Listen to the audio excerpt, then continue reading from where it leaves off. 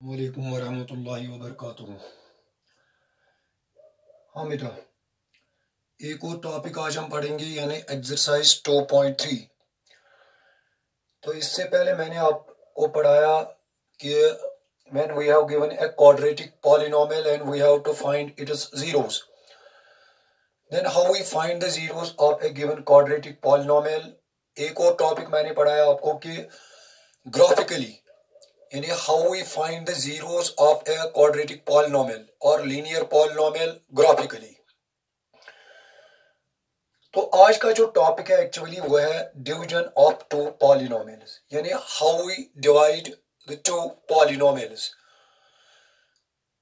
तो डायरेक्ट हम आएंगे क्वेश्चन पे। तो क्वेश्चन में क्या है, divide the polynomial p of x by the polynomial g of x, find the quotient and the reminder in each of the following. हाँ भाई, इसका क्वेश्चन नंबर 1 का जो पहला पार्ट है वो क्या है, यानी we have given a polynomial p of x। मेरा p of x is x cube -3x² plus 5x - 3 plus 5x - 3, and we have given a polynomial g of x equals to x² - 2, x² - 2। तो इसमें हमें करना क्या है, we have to divide, यानी we have to divide p of x, यानी the polynomial p of x which is a cubic polynomial because it is degrees 3, and another polynomial g of x that is quadratic because it is degrees 2.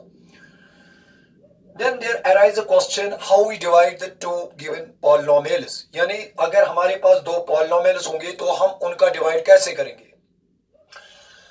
मेरा पहला जो step है, यानी वो polynomial जिसको हमें divide करना है, इसमें आपको एक पॉइंट दिमाग में रखना है। वो पॉइंट है क्या, यानी ये जो डिवाइडेंड जिसको हम डिवाइड करते हैं, इसमें पहले हमें चेक करना है कि इसमें हर एक टर्म मौजूद है। यानी इट मीन्स दैट कि ये जो पॉलिनोमियल p ऑफ x है, it starts from a term having a power 3। इसके बाद हमें चेक करना है स्क्वायर की टर्म है, x की टर्म है और कांस्टेंट है।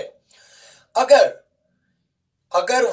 यानी वो टर्म्स हमारे पास नहीं है तो उस सूरत में हमें क्या करना है, हालांकि अगर हम ये पार्ट लेंगे तो इसमें हर एक टर्म मौजूद है, यानी क्यूबिक भी है, स्क्वायर भी है, एक्स भी है और कांस्टेंट भी है। यानी इसमें हमें कोई मुश्किल यानी कोई बड़ी काम नहीं है, बस simply way have to divide. -3x² plus 5x - 3, तो इसको हमें डिवाइड करना है बेटा x² - 2 से। तो ये डिवाइड कैसे हम करते हैं। हाँ भाई, यानी ये जो डिवाइड है that means we have given a polynomial p of x and g of x। We have to divide p of x bye a g of x। जैसे कि आप बेटा, यानी आपके पास दो नंबर्स होते हैं and we divide the two numbers. Same is the case here, but there is a difference, क्योंकि नंबर्स में हम टेबल पढ़ते हैं तो यहां तो टेबल बेटा नहीं है। तो करना क्या है, अगर पहली बात आपको मैं बताऊं, यहां हमें चेक करना है कि x² को किस से मल्टीप्लाई करेंगे ताकि x³ बने। हालांकि इट इज इजी, यानी x² को हम मल्टीप्लाई करेंगे x से, मगर कभी तो प्रॉब्लम होती है, कभी बटा में होता है ये। हाँ, तो उस सूरत में हम क्या करेंगे, आपको मैं एक जनरल रूल यानी यहां दिखाऊं ताकि हर एक क्वेश्चन जो भी डिवाइड का होगा उसमें यानी आप आसानी से वो पार्ट कर सकेंगे। हाँ भाई, आपको करना क्या है, पहले ये जो डिवाइडेंट है, डिवाइडेंट इसकी जो leading term means a term with highest power। पहले हम लेंगे इसकी लीडिंग टर्म यानी x³।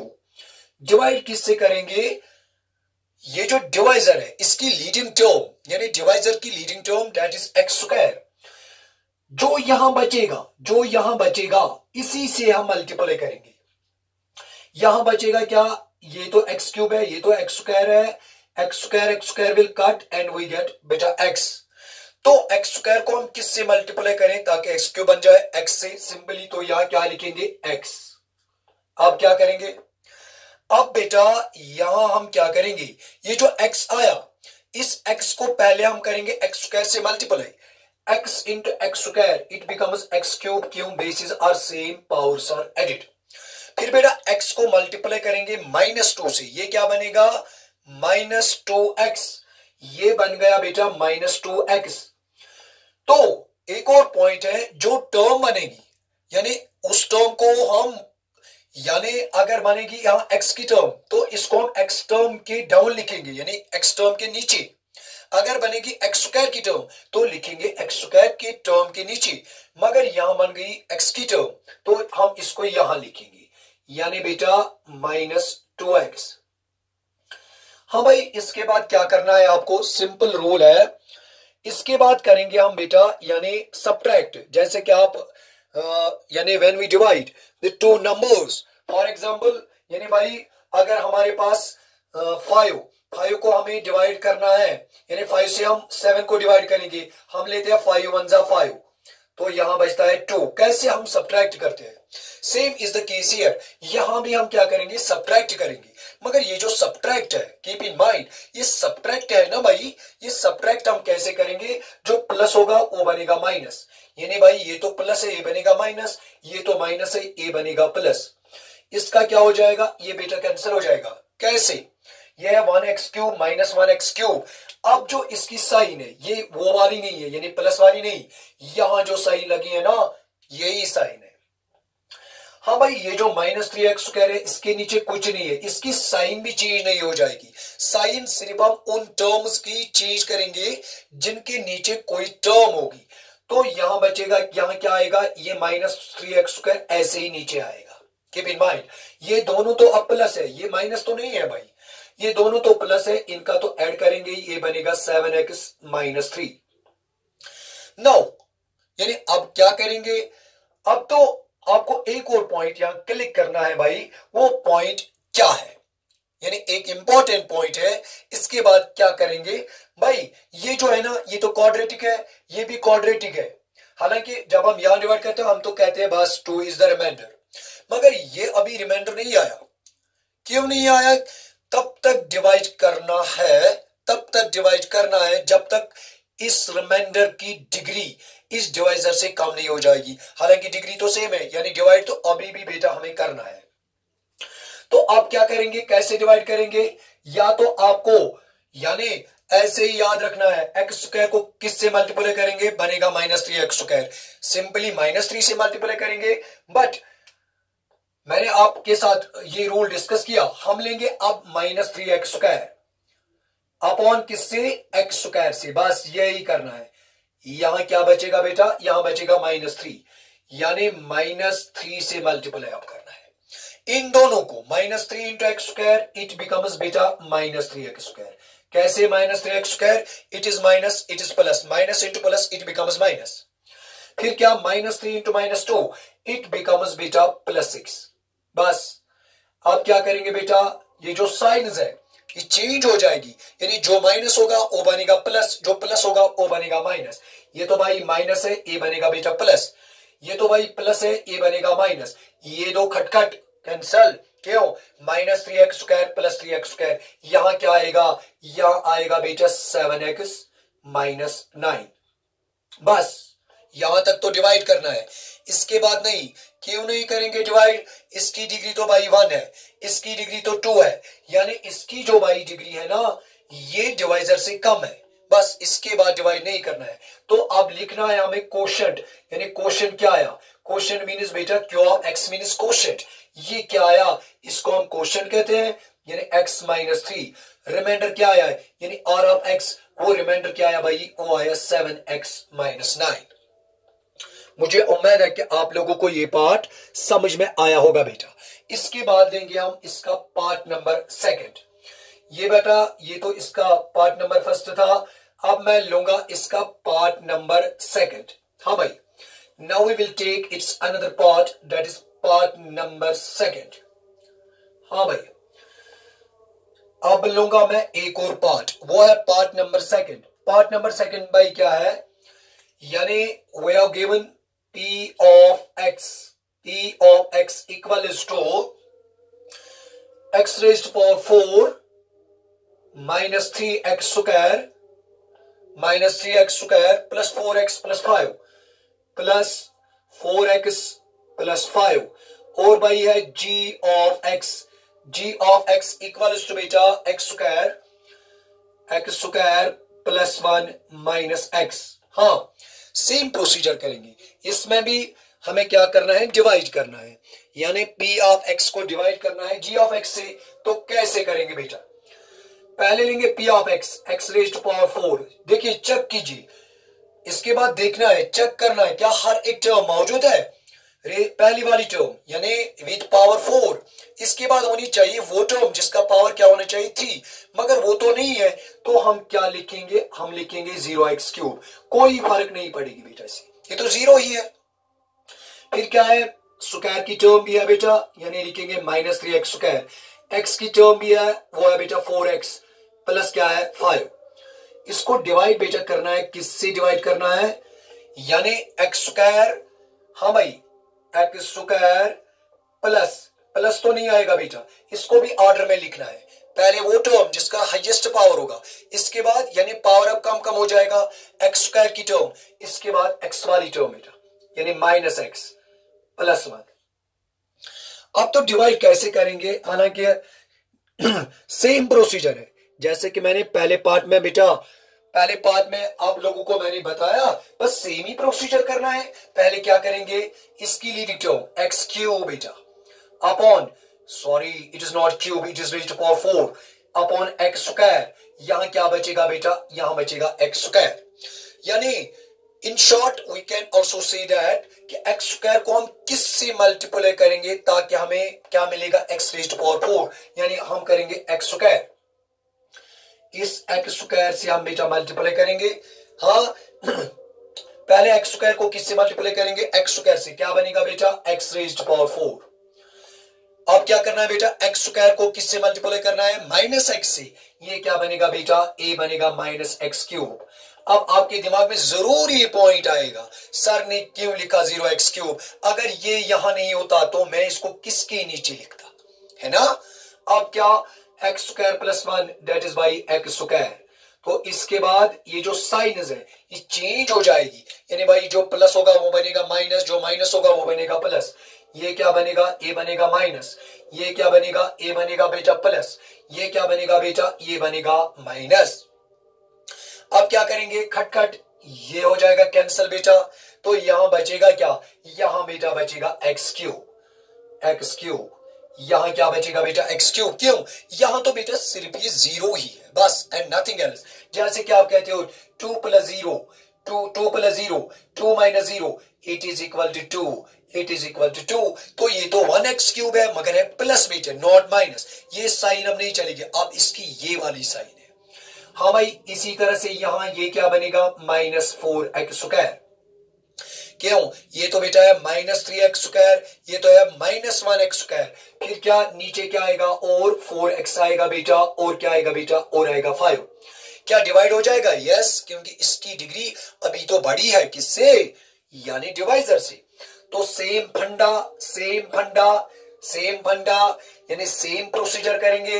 हाँ भाई इसकी तो लीडिंग टर्म यानी भाई x क्यूब, इसकी जो लीडिंग टर्म x स्क्वायर, यहां क्या आएगा x, यानी x स्क्वायर को किस से मल्टीप्लाई करेंगे, किस वेरिएबल से मल्टीप्लाई करेंगे to get x cube, simply x से, मगर ये क्या है बेटा प्लस x। अब क्या करना, इस x को पहले x स्क्वायर से मल्टीप्लाई करेंगे, है ना भाई, ये क्या बनेगा भाई, ये बनेगा x क्यूब, फिर क्या x को मल्टीप्लाई करना है माइनस x से, ये क्या बनेगा बेटा, ये बनेगा माइनस x स्क्वायर, फिर क्या x वन जा x, तो अब क्या करेंगे, अब क्या हो जाएगा बेटा, अब हो जाएगी साइन जो इसकी ये चेंज हो जाएगी, ये प्लस बाई ये बनेगा माइनस, ये माइनस, ये प्लस, ये माइनस, ये हो जाएगा खटखट, क्यों 1x cube minus 1x cube. हमें ये जो क्या मिलेगा यहाँ हमें 3x², क्यों, इन दोनों का सब्ट्रैक्ट हो जाएगा बेटा। फिर इन दोनों का क्या बेटा, इनका तो भी सब्ट्रैक्ट, मगर साइन तो प्लस की रहेगी, प्लस बेटा क्या आएगा, प्लस आएगा बेटा 5।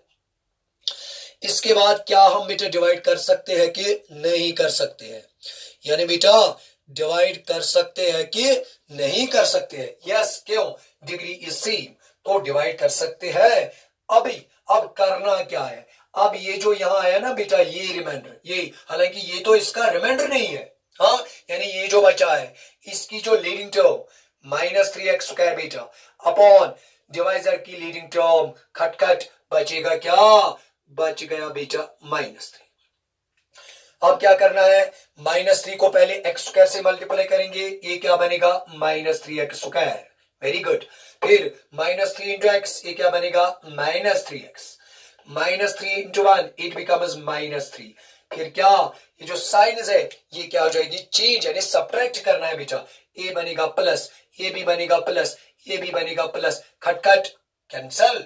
यहाँ क्या बचा बेटा, यहाँ क्या बचा बेटा, गलत तो नहीं हुआ बेटा, पहले चेक करेंगे, हाँ बेटा यहाँ तो गलती हुई है शायद, क्यों, -3 इंटू ए बनेगा बेटा प्लस, ए बनेगा बेटा प्लस, यहाँ क्या बनेगा बेटा, ए बनेगा माइनस, ये भी क्या हो जाएगा कैंसल, बचा क्या रिमाइंडर। अब क्या आई, कांस्टेंट पॉलिनोमियल, यानी मतलब है कि अब डिवाइड नहीं हो जाएगा। अब अगर यहाँ चेक करोगे, यहाँ तो लिखना है क्वोशिएंट, क्या आया क्वोशिएंट, वो आया गया बेटा x² प्लस x -3, रिमाइंडर क्या आया, रिमाइंडर आया बेटा 8। बस हो गया पार्ट नंबर 2 भी कंप्लीट। तो अब क्या पढ़ेंगे, अब करेंगे बेटा इसका पार्ट नंबर 3। हाँ बेटा, यानी अब जो मैं पार्ट आपको पढ़ाने जा रहा हूं बेटा, वो है पार्ट नंबर 3। वो क्या है भाई, that is part number 3।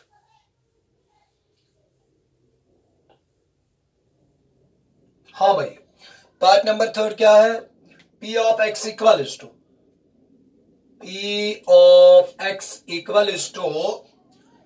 x raised to power 4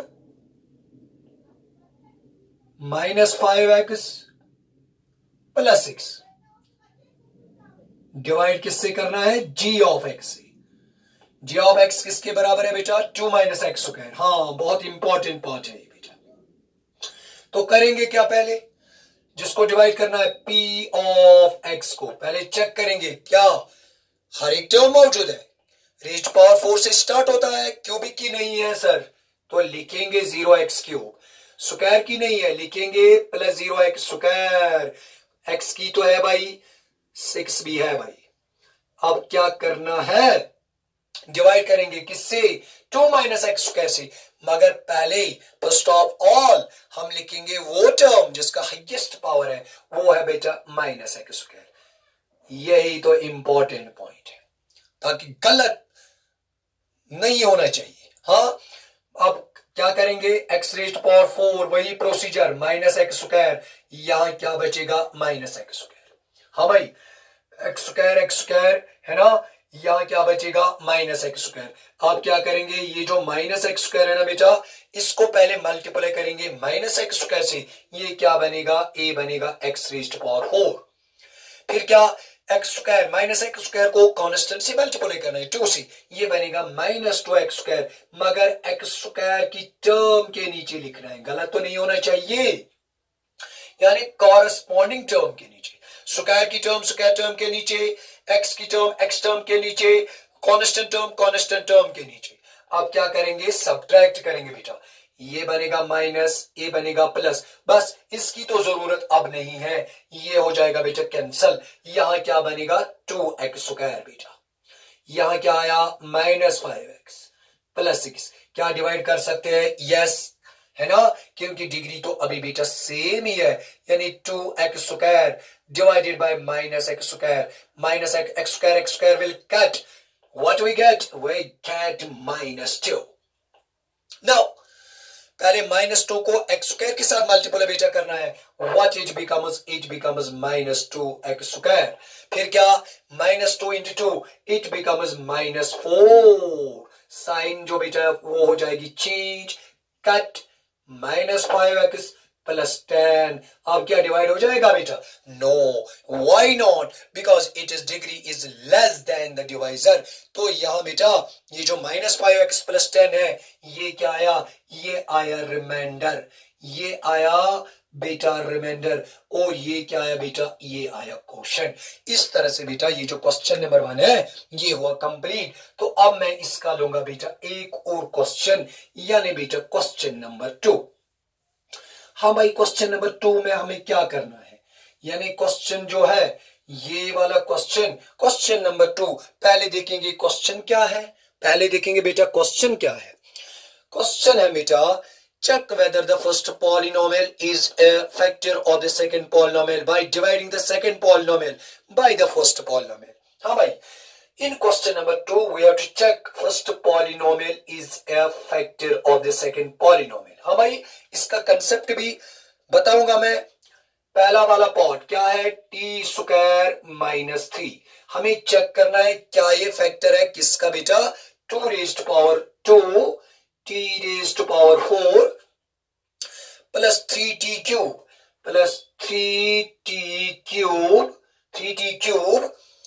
minus है 2t² माइनस बेटा 2t² minus 2t² minus 90 minus 12 2t⁻4 plus 3t³ minus 2t² minus 90 minus 12। We have to check that this polynomial is a factor of the second polynomial. This is first polynomial, this is second polynomial. तो कैसे check करेंगे? हालांकि अगर आपने number system में पढ़ा होगा, if we have to check 2 is a factor of 7, तो हम डिवाइड करेंगे 2 3 6।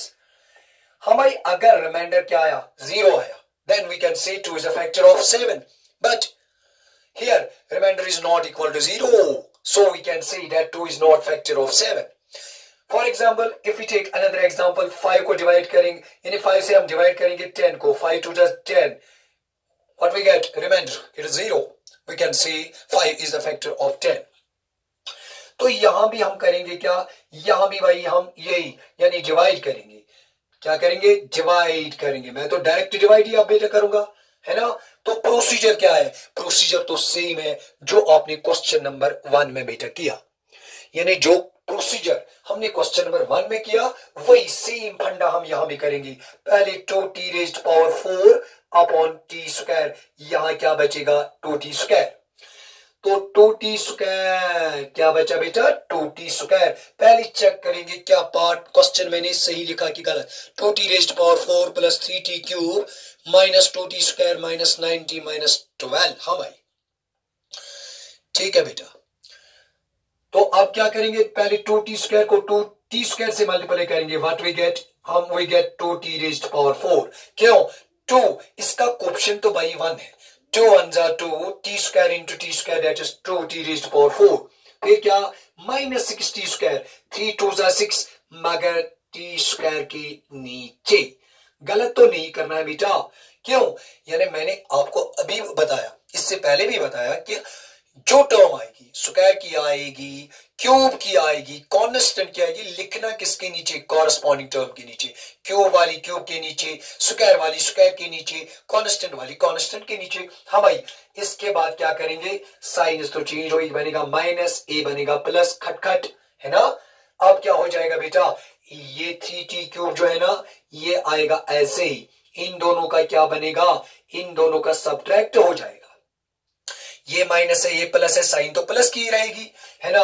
फिर क्या है? माइनस 90, फिर क्या है बेटा? फिर है माइनस 12। अब क्या डिवाइड हो जाएगा कि नहीं? Yes. Y Y Y? Because degree is greater than the divisor. तो सेम वाला फंडा 3t³ upon t², what we get? We get 3t। Y? Because t² and t² will get cancel and we get 3t plus 3t से करेंगे अब divide, multiply, sorry 3t into 3, ये क्या बनेगा? ए बनेगा 3t³। 3t into minus 3, it becomes 3 3 जा 9 minus 90 बेटा। फिर क्या? साइन जो है बेटा ये क्या हो जाएगी? Change, it becomes minus, it becomes plus, cancel. नीचे क्या आएगा? ये बेचारा आएगा ऐसे ही, माइनस क्या है, माइनस है 12, फिर क्या 4t स्क्वायर, अभी भी डिवाइड बेटा हो जाएगा 4t square upon t square, तो बनेगा क्या 4, तो प्लस 4 से मल्टीप्लाई करेंगे है ना, 4 ये बनेगा 4t square minus 4 3s are 12, signs will change, it becomes minus, it becomes plus, तो बेटा रिमाइंडर क्या आया, रिमाइंडर आया 0। अभी मैंने आप लोगों को बताया हम लिखेंगे यहां since r is equal to 0, r means बेटा रिमाइंडर, तो हम क्या कहेंगे, देयरफॉर हम क्या कहेंगे बेटा, हम कहेंगे कि यानी जब बेटा रिमाइंडर आया 0 तो हम कहेंगे ये जो t स्क्वायर माइनस 3 है ये इसका क्या है, फैक्टर है, फैक्टर है। जैसे कि अभी मैंने आपको बताया अगर 2 ने 10 को डिवाइड किया, 2 5 10, तो ये 2 10 का क्या है, फैक्टर है। जब इसका फैक्टर आया तो रिमाइंडर आएगा 0, then we can see that क्या t square minus 3 is a factor of 2t raised to power 4 plus 3t cube minus 2t square minus 9t minus 12। हमारी इस तरह से जो पार्ट है, पार्ट नंबर 1 ये क्या हुआ बेटा, ये हुआ कंप्लीट। अब मैं एक और पार्ट इसका लूंगा, बाकी जो है बाकी जो पार्ट से इनमें आप खुद ट्राई करोगे, एक और पार्ट में इसका लूंगा क्वेश्चन नंबर 2 का बेटा। हाँ बेटा क्वेश्चन नंबर 2 का एक और पार्ट में लूंगा, यानी पार्ट नंबर 3। पार्ट नंबर 3 तो ऐसे बेटा इजी ही है ना, चलो कोई भी पार्ट मैं लूंगा, चलो मैं लूंगा बेटा पार्ट नंबर 2। पार्ट नंबर 2 हमारी पार्ट नंबर 2 क्या है, x square plus 3x plus 1। हाँ हमें क्या चेक करना है, ये किसका फैक्टर है, किसका फैक्टर है, is a factor of 3x raised to power 4, 3x raised to power 4 plus 5x cube plus 5x cube plus 5x cube minus 7x square minus 7x square minus 2x 7x square plus 2x plus 2 plus 2x plus 2। हाँ भाई simple है, हमें check करना है, check this is the factor of this. पहले check करेंगे हर एक term मौजूद है, यस 4 3 2 1, यस। तो क्या करेंगे बेटा, हम करेंगे डिवाइड, यानी कैसे हम बेटा चेक करेंगे, हम करेंगे बेटा डिवाइड। चलिए बेटे पहले चेक करेंगे, पार्ट ठीक लिखा कि गलत लिखा, 3x raised to power 4 plus 5x cube minus 7x square plus 2x plus 2। हाँ भाई सबसे पहला setup same procedure, 3x raised to power 4 plus x square, तो बचेगा क्या 3x स्क्वायर। हाँ भाई क्या बचेगा, 3x स्क्वायर से आप मल्टीप्लाई करेंगे, ये क्या बनेगा, ये बनेगा 3x raised to power 4। कैसे, 3x square into x square, it becomes 3x raised to power 4। फिर 3x को किससे मल्टीप्लाई करेंगे, 3x से, ये क्या बनेगा 9x क्यूब। फिर 3x स्क्वायर को किससे मल्टीप्लाई करना है, 1 से, ये क्या बनेगा, ये बनेगा 3x। अब क्या करेंगे, sign change, minus minus minus, it will cancel, तो यहां क्या बचेगा बेटा, यहां बचेगा माइनस 4x क्यूब, यहां बचेगा बेटा, यहां तो गलत तो मैंने नहीं किया बेटा, 3x स्क्वायर है बेटा, 3x स्क्वायर 1 जा 3x स्क्वायर, हाँ यहां क्या बचेगा बेटा, यहां मिलेगा हमें 10x स्क्वायर, 2x भी आएगा और 2 भी, यानी नीचे आएंगे बेटा, यानी बेटा minus 4x cube minus 10x square plus 2x plus 2। हाँ भाई इसके बाद क्या करेंगे, माइनस 4x क्यूब को डिवाइड करेंगे पहले x स्क्वायर से, क्या बचेगा, कट कट माइनस 4x, यहां क्या बचेगा बेटा माइनस 4x।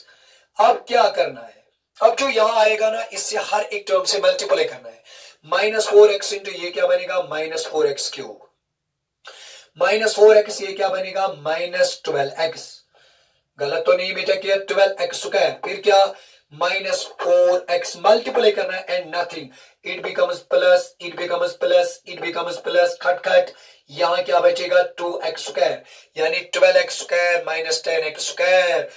हाँ भाई यहां क्या बनेगा 6x प्लस 2, क्या डिवाइड हो जाएगा, यस बेटा क्या हो जाएगा, क्योंकि अभी जो डिग्री है ना बेटा ये तो सेम है, यानी बेटा ये जो डिग्री है ये क्या है बेटा, ये तो सेम है।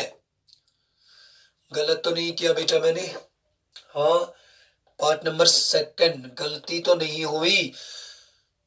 2x square plus 6x plus 2। हाँ बेटा ठीक है। आप क्या लेंगे, ये 2x स्क्वायर डिवाइड किससे बेटा करना है, x स्क्वायर, तो बचेगा क्या 2 प्लस 2। अब क्या करना, इंटू करना है, ये बनेगा 2x स्क्वायर फिर प्लस 2 इंटू ये बनेगा 6x प्लस 2 1 जा 2 माइनस माइनस माइनस खट खट खट खट खट खट, यानी रिमाइंडर जो बेटा आया ना इधर, ये क्या आया, ये आया 0। यहां तो आपको लिखना है since r equals to 0 then we can say x square plus 3x plus 1 is a factor of 3x raised to power 4 plus 5x cube minus 7x square plus 2x plus 2। यानी बेटा सेम प्रोसीजर है जैसे कि मैंने question number 1 में किया है, मगर इतना आपको यहां चेक करना है कि ये इन ए first polynomial is a factor of a second polynomial, then how we check that first polynomial is a factor of the second polynomial?